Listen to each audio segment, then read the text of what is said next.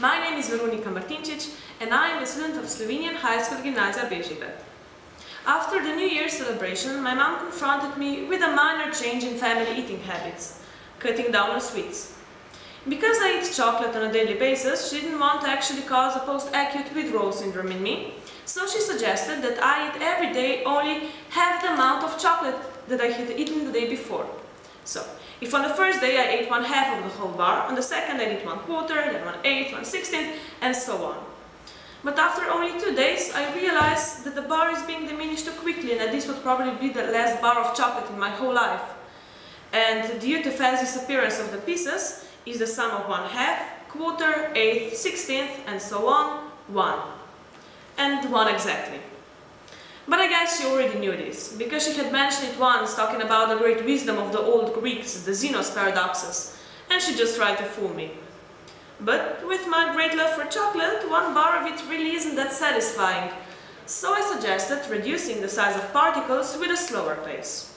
On the first day I'd eat 1/2 of the whole bar, then 1/3, 1/4, 1/5, 1/6, and so on. Then what is the sum of all those fractions?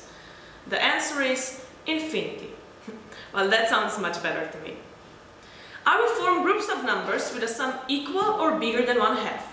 I'll start with 1/2, then I'll add up 1/3 and 1/4. 1/3 is bigger than 1/4, and 2/4 equal to 1/2. So the sum of 1/3 and 1/4 is bigger than 1/2. The next group has 4 parts. 4/8 equal to 1/2. 1/5 is bigger than 1/8, as well as 1/6 and 1/7. So the sum of 1/5, 6th, 7th, and 8th is bigger than 1/2. Then the following group has 8 parts, and so on. Because there's an infinite amount of positive natural numbers, we can form infinite groups of those numbers with a sum equal or bigger than 1/2. This means that the sum of infinite number of those groups equals infinity.